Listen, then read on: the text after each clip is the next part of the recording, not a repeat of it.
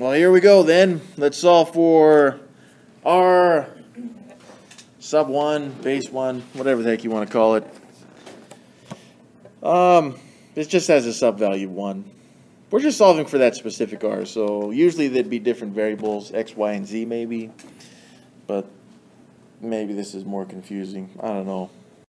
Alright, now the first thing we notice on this one is that this r1 right here is in the denominator. So it's a fraction, it's part of a fraction that's being added to another fraction. So what I would want to do in this case, well actually, I was thinking of making common denominators right there, but it looks like it would be helpful first to subtract 1 over r sub 2 from both sides. So minus 1 over r sub 2. So that gives us, we had the 1 over r, but now it's minus 1 over r sub 2. And this would equal that 1 over r sub 1. Alright, so from here, I have those two fractions and I need common denominators before I can add or subtract them. So in other words, I need to multiply r2 by r, and I need to multiply r by r base 2. But if I do it to the denominator, in order not to change the value of the fraction, I need to multiply it in the numerators as well. So I am going to skip a step. This would show as r base 2 minus r over our common denominators, r times r base 2. And this still equals 1 over r base 1. Looking at this point, I would say finding common denominators for both sides of the equal sign would be great, because then we get to ignore all the denominators.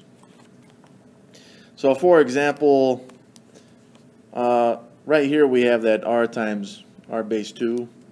So we have this r, that's better, that r base 1 right there, but it's missing times r and times r base 2.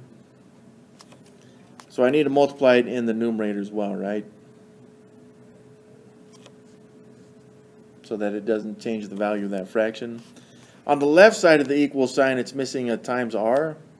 So I need to multiply, r base 1. So I need to multiply that in the numerator and denominator right there. So again, now that we have common denominators, we get to ignore all the denominators. So let's go ahead and rewrite this problem. I've got r base 1 times r base 2 minus r. And this equals, I don't need to put the 1. It's just going to be multiplied by r times r base 2.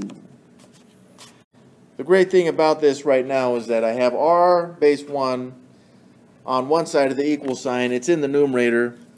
So in order to solve for it, all I'm going to need to do is go up here and divide both sides by what's in the parentheses there, r base 2 minus r.